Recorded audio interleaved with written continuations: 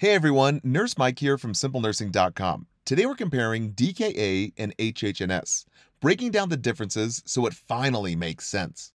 Now for my Simple Nursing members, be sure to grab this study guide to follow along. By the end of this, these two conditions will be crystal clear and stuck in your brain, ready for test day. All right, let's jump in. So how do you tell the difference between DKA and HHNS? Well, DKA is more common in type 1 diabetes and HHNS for type 2. So think which letter comes first in the alphabet. Well, guys, D comes first, so it's type 1, and H comes second, so that's how you know it's type 2. Now, what is DKA? Well, guys, let the name help you. Diabetic ketoacidosis. There is no insulin produced since it's type 1, guys. We have none. The body killed its own pancreas, and as usual, no insulin means no sugar in the cell. Therefore, the body must burn fat for fuel, resulting in fat waste, and ketone bodies are produced. Kind of like how a diesel engine blows off a lot of exhaust, ketone bodies are very acidic wastes. So we have high acid in DKA, or diabetic ketoacidosis. Now, type 2, we have few insulins barely working, so HHNS or just HHS, let the name help you. So hyperglycemic, we have the higher sugar. Hyperosmolar, we have very thick dehydrated blood. Guys, huge dehydration here. And non-ketonic, we have no ketones, and S is for syndrome. Now, since the body has barely enough insulin to put sugar into the cell, well, the body burns sugar for fuel, so we don't get those ketone bodies. So guys, think type 2, you have a few insulins working, so no fat burn, no ketones, since the body's burning glucose. Now, typically, DKA has a faster onset, and consequently, it's easier to fix, since the patients are young with type 1 diabetes. And HHNS is a slower onset with older patients. So guys, it's harder to fix HHNS. Now for the causes, DKA, remember the 3 S's like high sugar. So sepsis, like infection, guys, always an NCLEX favorite. The number 1 cause of DKA is infection. Second S is for stress like surgeries or even skipping insulin. Guys, kids in type 1 will get the flu or an infection and then boom, end up in DKA. Or they'll go to surgery without increasing their insulin dose and then bam, DKA. And similarly, on the other side, older patients in HHNS commonly caused by illness and infections. So what are the main differences in the signs and symptoms? Well, for DKA, this is super hard, right? Just remember the acronym DKA. So D for a dried body, guys, and high sugar, 250 to 500 from the lack of insulin. Guys, that's a huge key word, 250 to 500 with type 1 diabetics. Now, K is for ketones and Kussmaul respirations, or known as fruity breath. Key words here for the NCLEX, deep, rapid breathing that smells fruity. This is called Kussmaul respirations, so think ketone respirations. So we say, ketones, do you love me? Are you riding? The body is in metabolic acidosis, so the body tries to correct itself, or basically compensate, and get rid of all this acid. It does it by panting like a dog to breathe out all that carbon dioxide, which we call carbon diacid. So remember, we'll see Kussmaul respirations as deep, rapid breathing as the body tries to get rid of all this acid. And the memory trick here is carbon diacid. Now next, our A is for abdominal pain, which is a huge NCLEX tip. HHNS does not have abdominal pain, only DKA, typically on the NCLEX. And our last A is for acidosis, metabolic acidosis, guys. Huge NCLEX key number here. Write this down. pH 7.35 or less. Huge number on the NCLEX. It will always show up on SATA questions. Now switching over to type 2, the slower and more serious one since it's harder to fix. So HHNS, guys, remember the triple H's here. We have higher sugar loss with higher fluid loss, so sugar over 600 plus and extreme dehydration. And our third H is for head change. Now the NCLEX term is neurological manifestations. Guys, write that down. We'll often see confusion with classic signs of HHNS. Guys, we don't get head change or neurological manifestations with DKA. Our next N is for no abdominal pain, guys. DKA, we have that abdominal pain, as well as no ketone. So this means no acid, no Kussmaul respirations, basically meaning no fruity breath and no deep, rapid breathing. Now that's probably the biggest difference than DKA. And lastly, S is for our slower onset with stable potassium, 3.5 to 5.0. So when you get an NCLEX question stating high sugars with neurological changes or neurostatus changes, guys, with no acid, definitely HHNS. And if you get a question about a diabetic kid with abdominal pain and that pH less than 7.35, guys, it's most definitely DKA. Want more insider tips and tricks for NCLEX-style questions? Well, our SimpleNursing membership has exit prep lectures and thousands of questions, covering every nursing school and NCLEX topic. So for DKA treatments, simply remember the acronym DKA. D for dehydration. Guys, we treat the dry first.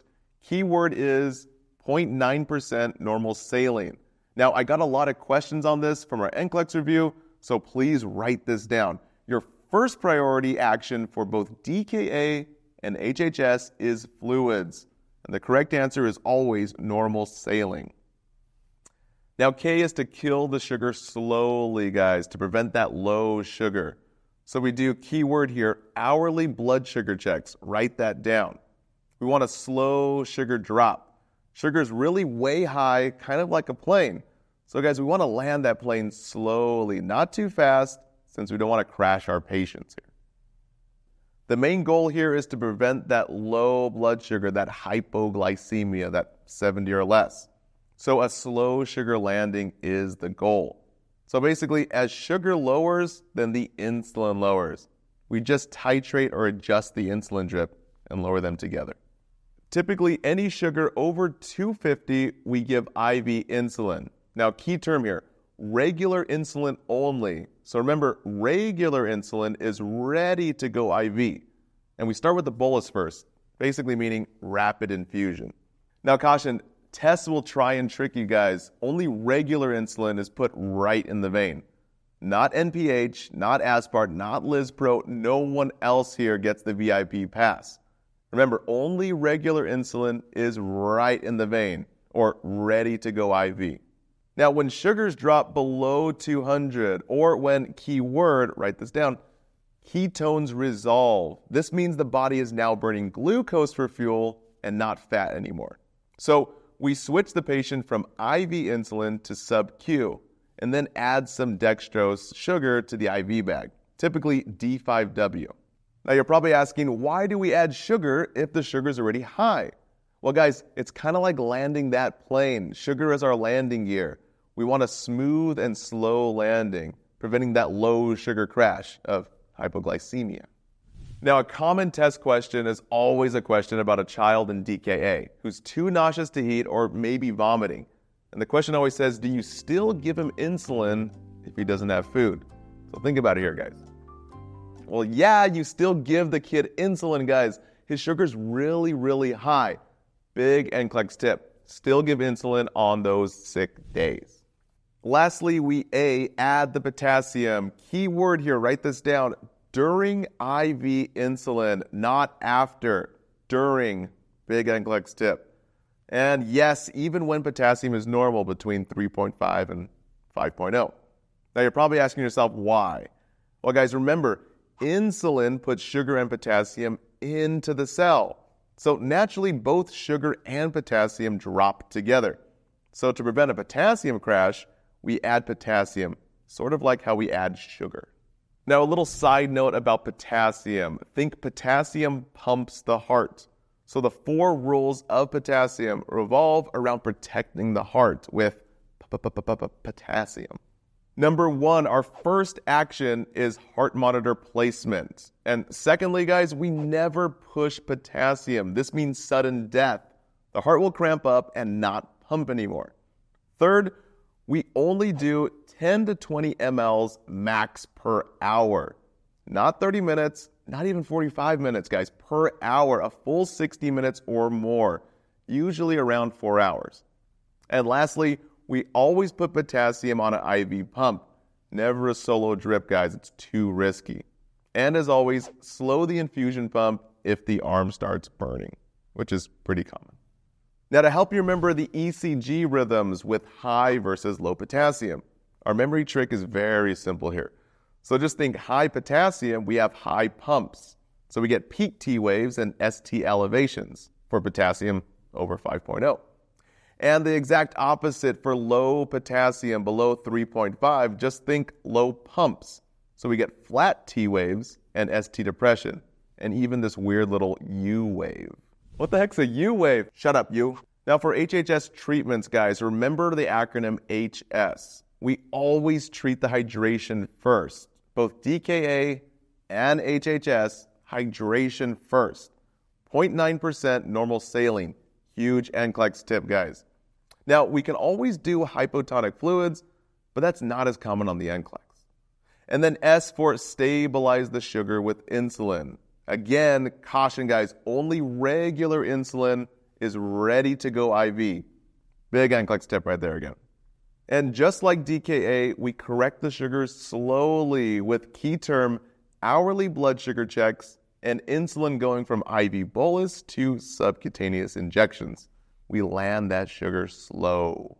Now, as far as potassium for HHS, out of 10,000 questions we took while making the script, the potassium only came with DKA. So guys, remember, adding potassium for DKA. But a lot of questions came up about reassessing the hydration status. So write this down, guys. So we reassess both blood sugar and rehydration status. So for hydration, we'll see stable blood pressure, cap refill 3 seconds or less. And guys, skin, write this down, should not be pale or cold. It should be warm and have some color. Urine output should be 30 mLs per hour or more with normal specific gravity. Too high and the body is dry. So the little memory trick here is hemoconcentration is an indication of dehydration, basically meaning high and dry lab values, very heavy urine. And hemodilution is overhydration, low liquidy labs with low liquidy urine. Lastly, don't let the NCLEX trick you. Rehydration status does not include apical pulse, lung sounds, or even pupil assessment. Thanks for watching. Did you know you can unlock beautifully handcrafted study guides packed with key points and memory tricks from all our videos? Plus, you'll get access to over 1,200 exclusive videos not on YouTube, all neatly organized by nursing school topic, to make that complex nursing knowledge actually stick. You'll also gain thousands of practice questions written by current professors and actual NCLEX writers. So for access to all this and more, click right up here or visit SimpleNursing.com. And don't forget to subscribe to our YouTube channel. Happy studying, and we'll see you in the next videos.